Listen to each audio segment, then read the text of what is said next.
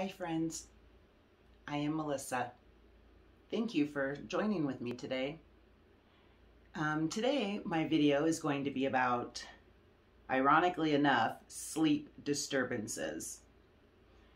We just finished the holidays. We just finished Christmas. We just finished New Year's.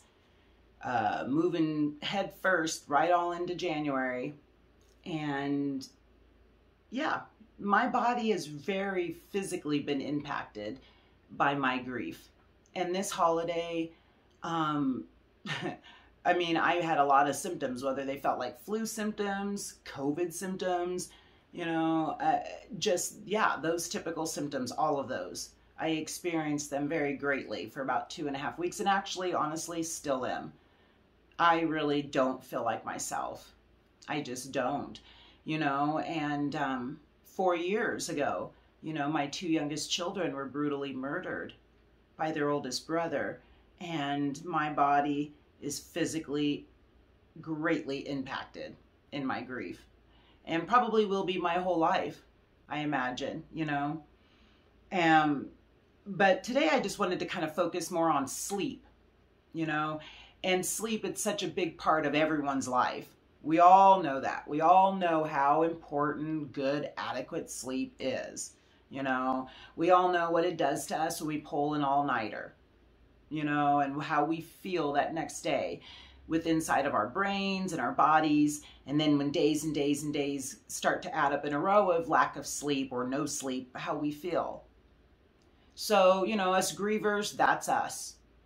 All the time, that's us, and even in sleep, we're not completely free, So often sleep brings memories and dreams of Noah and Sophia and Malik too. And so I managed to catch a little bit of sleep here and there the first year of their death, but I didn't fully sleep through a whole night that first year, for sure. I very vividly remember that first year, very sporadic sleep in and out and not sleeping through the whole night. And actually, if I were to be truthful, I still have yet to sleep through the whole night. Except it's a little different now. Basically about 3 to 4 months after we buried Noah and Sophia, the Lord woke me up. Like I could feel it was heaven waking me up at 3 a.m. And I would be wide awake and a little anxious, maybe might be the better word, and just anticipating something. Like I just knew something greater than me was waking me up and was present with me in the morning. And it's actually, like, a lot of us consider 3 a.m. the middle of the night, not necessarily the beginning part of the day, right? And that actually still goes on today. To this very day, the Lord wakes me up between 3 and 4 a.m.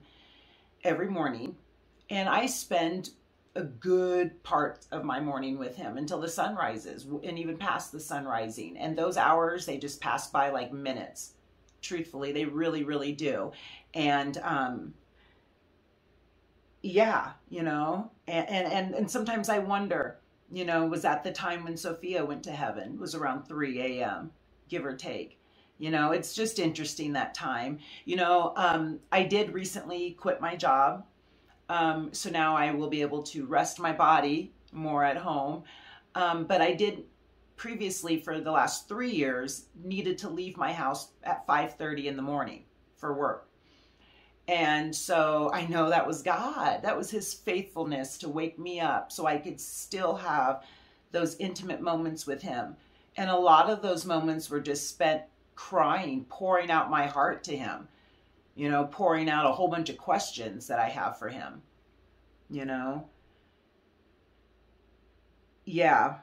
In grief, we can have so many nightmares that we just begin to expect them, and from when I talk to other grieving mothers and fathers, sleep disturbances, this is natural and this is common. Yeah. When we're grieving, for our sleep to just take a back seat, you know. All of our normal biorhythms, they've all been upset by our grief. You know, our systems frequently interprets loss as a threat. You know what I'm saying? So our bodily systems, it's just, I think it's kind of natural. We take loss as a threat. And so it literally sends us into that fight or flight mode. It does. And so that's how we feel in grief, you know? And it's hard to rest. It's hard to sleep and relax. Our brains are sending these danger signals to our organ system. You know, it literally is, you know? So we kind of always feel like we're in danger. PTSD, always on the edge. And especially at night where this horror occurred, you know, going to sleep. Am I safe to sleep at night? Will someone come into our room and try to harm us? You know, natural for us, for our situation, for our horrendous thing. Yeah, you know. You know, I do try to sleep and relax, but the quiet can get the better of me. You know, my mind spins around and most of my thoughts have to do with my children. All of them, all 5 of them. It really does, you know, and so yeah, the quiet can just get the better of me. So I find myself constantly with some type of music on in the background. I really do. Or even maybe a TV, even though I'm not watching it, but most of the time it'll be music.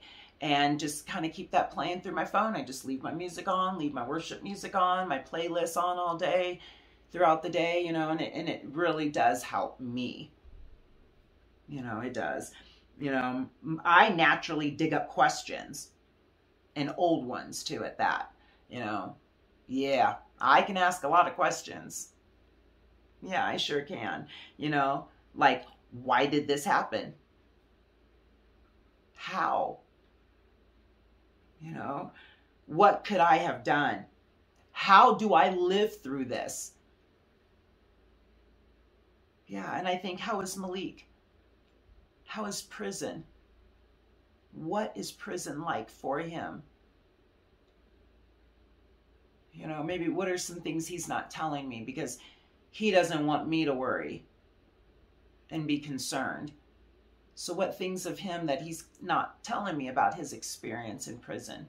You know, he's trying to put on a brave face, a courageous face, you know, trying to face his responsibility and not run from his consequence. So yeah, I got a lot of questions. And they repeat themselves, you know, over and over. They do, you know. Like I said, the minutes turn into hours, you know. And if I'm lucky, I'll drift off from time to time, you know, basically if I'm lucky enough, you know.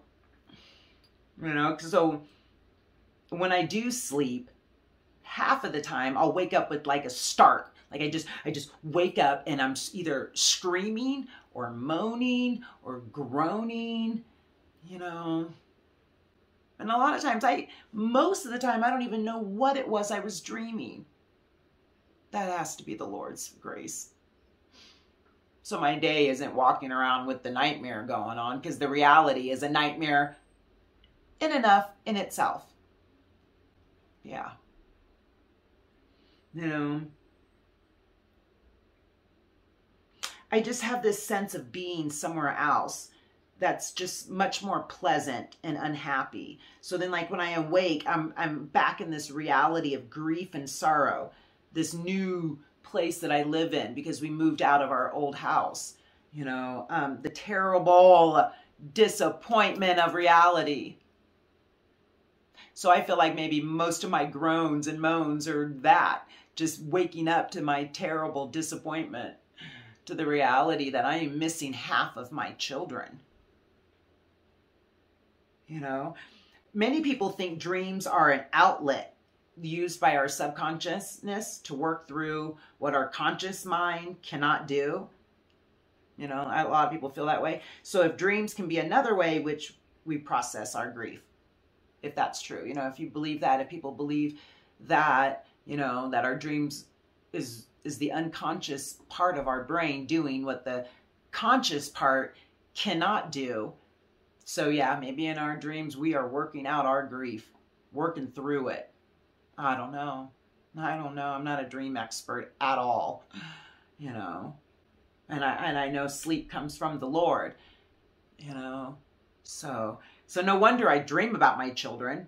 I love and miss them very deeply, you know.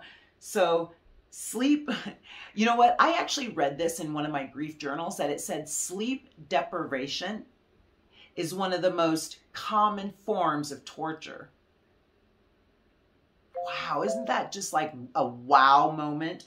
It's said to be the most basic form of torture, I think. The most basic form of torture. Sleep deprivation. Yeah, we sure do feel tortured when we ain't sleeping, don't we? And like we just can't escape that feeling the next day when we're so run ragged, you know? And over time, it begins to take its toll on our bodies and on our health.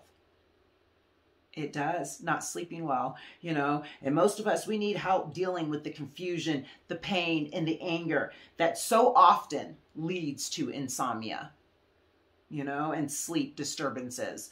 You know, we need help dealing with that stuff. You know, none of us should be alone with our nightmares. We're suffering enough already. We are, you know, so lack of peace, lack of safety, lack of security and closure will usually and always do result in a lack of sleep. You know, that is just natural and common in experience for hearts that are shattered by child loss. This is just so natural for us to feel this way. We have lost our children. They are dead. Sleep does not come easy for us grieving parents. It does not, you know. So for some of you who get good sleep, you probably don't think much about it. You know, you go to sleep, you get your 8, 9, 10 hours and you're up and moving the next day. But did you realize there's a whole community of us grievers that aren't sleeping? And then we're made to go operate out in the world. We're made to go drive vehicles, go to work.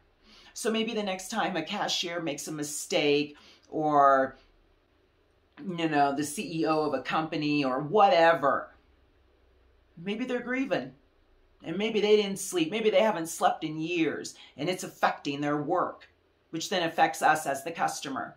But you know, do you see what I'm trying to say? Like we're all tied into this thing together some way, somehow, in different ways, you know? And so us not sleeping as members of this society, as human beings, that affects us greatly.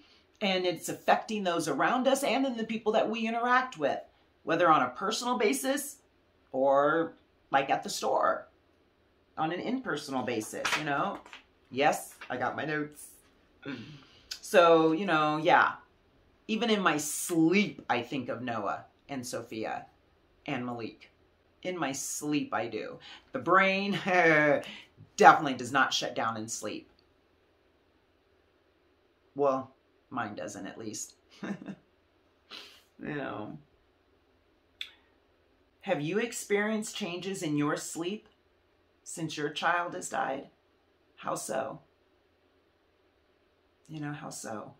Have you had dreams or nightmares about your child and their death, his or her death?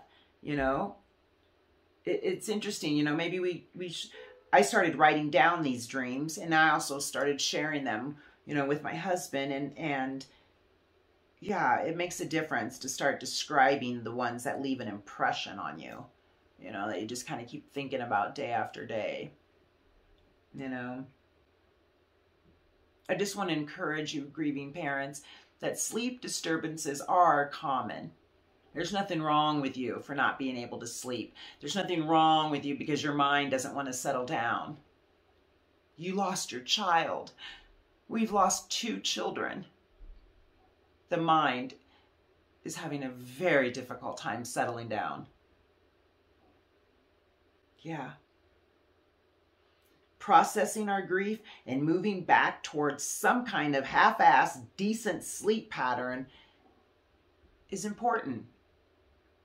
it's important that we somehow get back to a little bit of a decent sleep schedule, or naps during the day, relaxing. I do way more relaxing than I do napping, you know? And like I said earlier, and if I'm lucky, I'll drift off to sleep during that. You know, I'll do some latch hooking or space off watching TV or even editing a video. And then I find that I have drifted off to sleep during all that. Yeah, that's right, you know?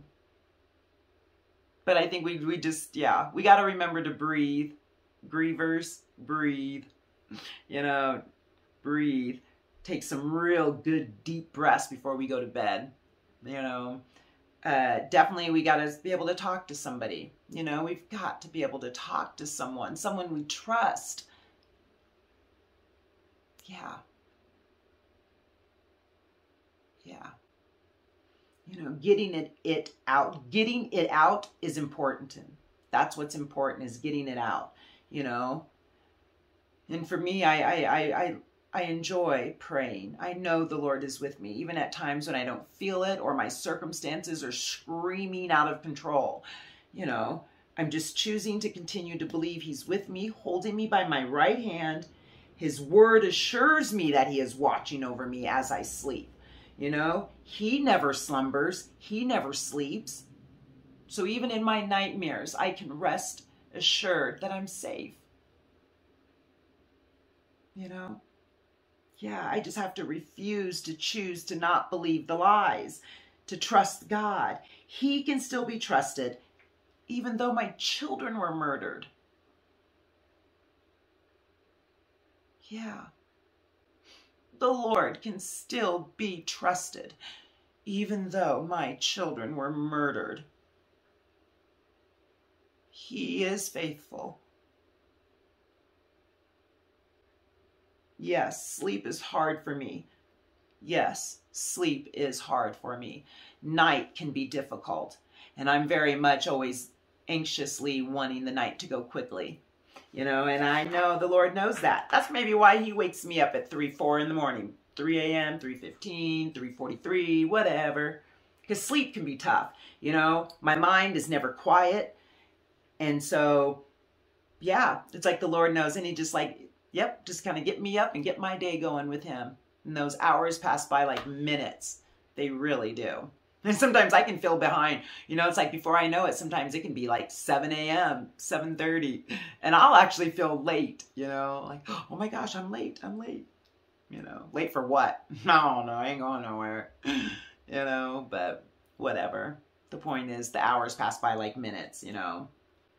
So I think the most important thing for us guys, just resting has its benefits. You know, so if we can't sleep, rest.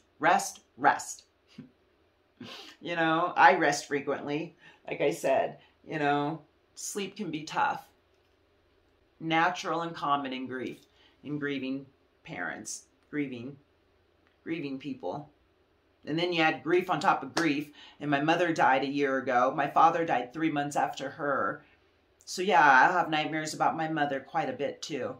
And dreams of walking into her bedroom and finding her in heart failure. You know. Yeah, grief piled on top of grief. Nightmares piled on top of nightmares. But I'm not alone in this. You are not alone in your sleep disturbances either. And guess what? Since I'm up at 3 a.m. pretty much every day, feel free to message me. Feel free to send me a text message, an email, a comment on my social media. If you want to talk, if you want to cry, yell, scream, pray. Really, no time of the day is not okay. You know, us grievers, we operate on a really different schedule than the rest of the world. We do. So, we get it. We get it. Well, I'm going to end this video because, you know what? I didn't get hardly much sleep last night.